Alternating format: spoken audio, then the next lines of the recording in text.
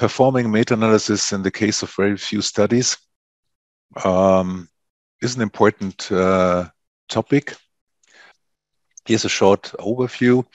I will start, of course, with an introduction, and we'll summarize the main models and estimation methods, and we'll show you how we perform a qualitative summary of study results within the institute. Then I try to summarize the problems of meta-analysis with very few studies, and we'll show you some examples. Then a discussion follows, and before I close with a summary and conclusion, I will also give an outlook regarding two other promising methods, the beta binomial model and Bayesian meta-analysis. Yes, but before I do that, I like to know roughly from where you are and what's the main affiliation. Okay, yeah, I hope this is interesting for everybody. So university is number one, and yeah, only few with the Cochrane affiliation. My guess is that this was more, but this is interesting. Thank you very much. So, main topic of today is meta-analysis with very few studies. This is a typical picture. You have only two studies, but dependent on the method you choose, you got very different results, and it's problematic, of course. What is the best method to summarize these two studies? What seems to be so simple at first sight? Most things I will tell you is from these two publications, one article in Research Synthesis Methods, and the other is the book chapter in the meta-research book edited by Evangelo and Veroniki. In these two publications, yeah, you can read most things I discussed today. So most of you will know that we have two main meta-analytic models. The first one is the model with fixed effect. Here we have the assumptions all studies estimate the same effect. Therefore, a better term for this model would be common effect model, but in general it is called fixed effect model, and so I keep it this way. And the second main model is the model with random effects, where we assume that the studies estimate different effects, and within this model, prediction intervals are useful for illustrating heterogeneity. Of course, there are many more models and approaches, but these are the main models, and with the exception of the outlook later, I talk only about these two main models. So here's a short graphical representation. I think a lot of you knows this paper of Borenstein.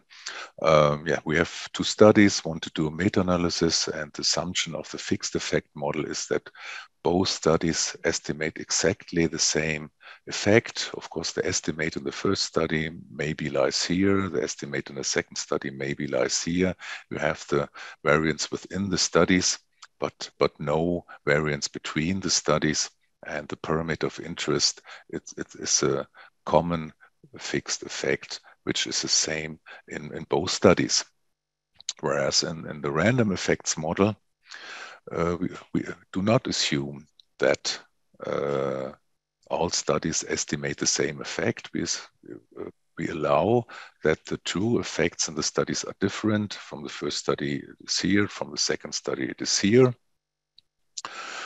again, the estimate in the first study maybe is here, and in the second it's here.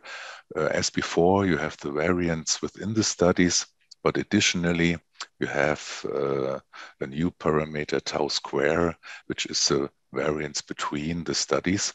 And the parameter of interest is now the expected value of the distribution of the true effects. And if you want to make estimations within the random effects model, you have also to estimate the additional variance component tau square.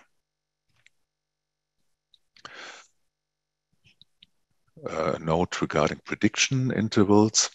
It is important to know what is the difference between a confidence interval and the prediction interval. The confidence interval is a range which includes with high certainty the true effect of the meta-analysis. So the conclusion whether there is an intervention effect or not should be based on the confidence interval and not on the prediction interval. The prediction interval is a range which includes with high certainty the true effect of a single study. And in this way, the prediction interval is the graphical illustration of the amount of heterogeneity within the random effects model. It is a useful information, but not regarding the true effect, but regarding heterogeneity. So the main methods for estimation are the following. The basic method is that of method of inverse variance.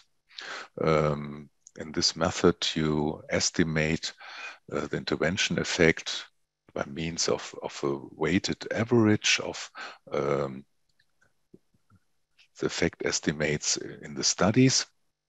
And as weight, you use the inverse of the variance, which means that larger studies get more weight than smaller studies. And here's a typical confidence interval, which uses the normal distribution in the fixed effect model.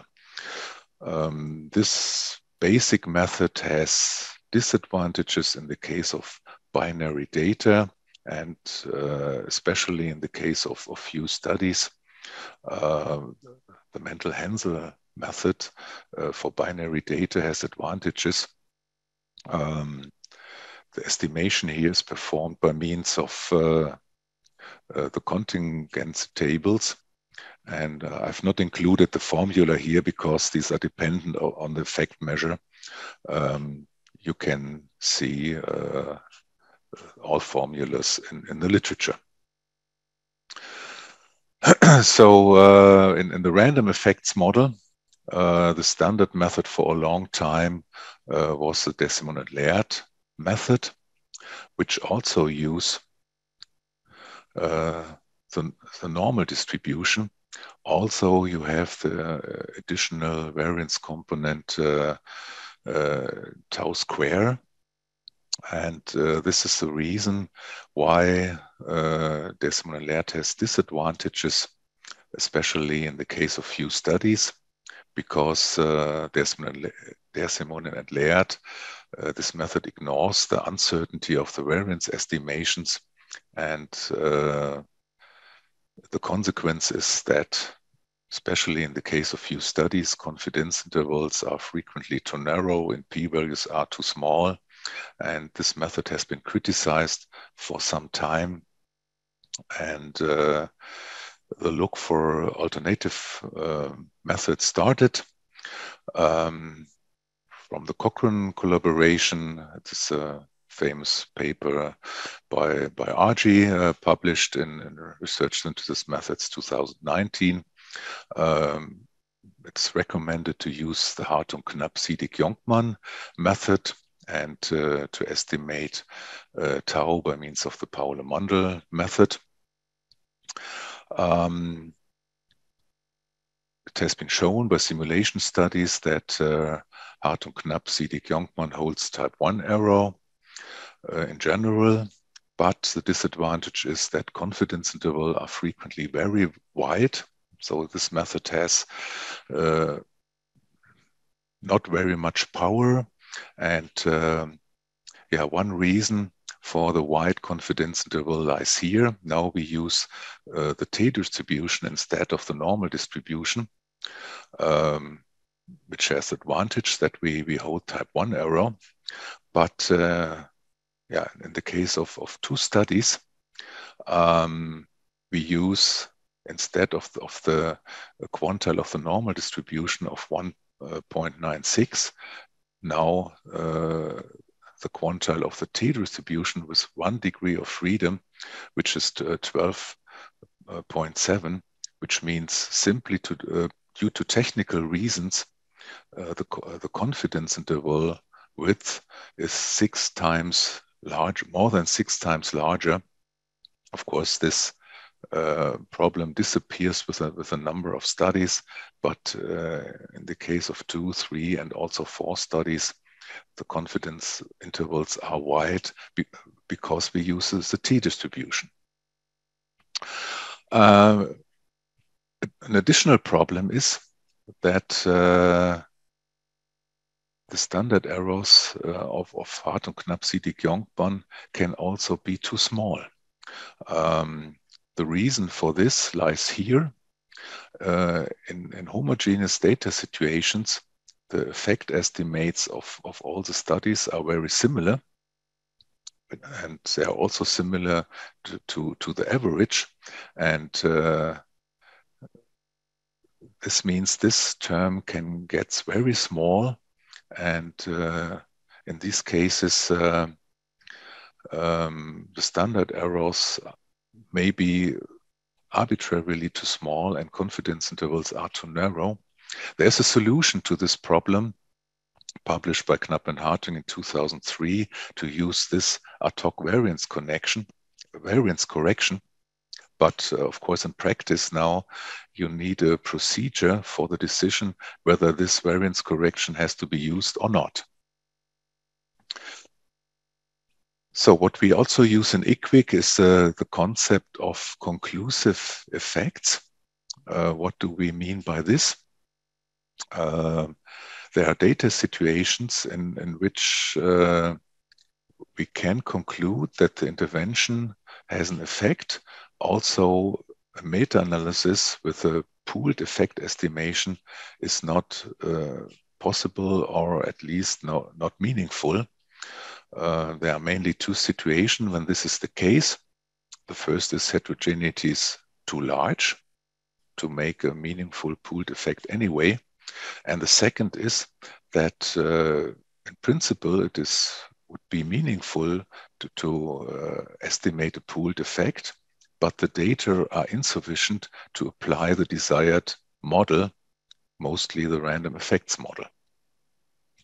So if this is the case, we use the concept of conclusive studies. That means we make a conclusion regarding an effect by means of the weights of the studies. A situation where we have conclusive effect is when we have 2 or more estimates of the studies are in the same direction, then either on the benefit or on the harm side. And if the total weight of these studies is at least 80%, and if we have at least 2 statistically significant studies, and if the weight of the significant studies is more than 50%, then we say we have a situation with conclusive effects and can conclude that there's an effect. Also, it is not possible to make a meta-analysis. We also distinguish between moderately and clearly conclusive effects. Clearly conclusive effects we have if all studies are significant. In the case of 3 studies, when 2 are significant and 1 is not significant, we have moderately conclusive effects. And in the situation with 4 studies, we use the prediction interval to distinguish between clearly and moderately conclusive effects. If the null effect is included in the prediction interval, we say we have moderately conclusive effects. And if the null effect is not included in the prediction interval, we say the conclusive effects are clearly conclusive. So here are some examples, or are there any urgent questions so far? No, we have no questions. So there is one question. Are any of these new methods from the 2019 RSM publication included in Revman? Are they now applied by default?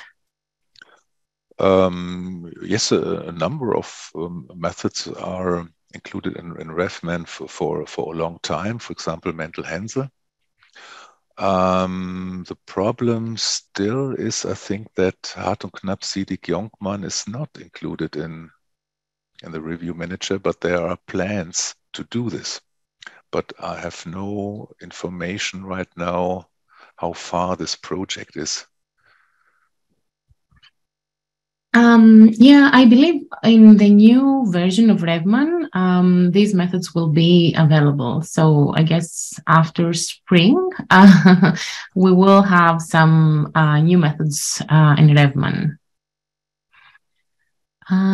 Okay, so there is one more. If the prediction interval is calculated, it means that the REM estimation is performed anyway, doesn't it? The random effects model.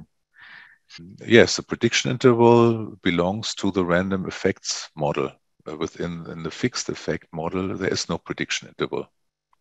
That's right. If you see a forest plot with prediction interval, then the underlying model is the random effects model, right?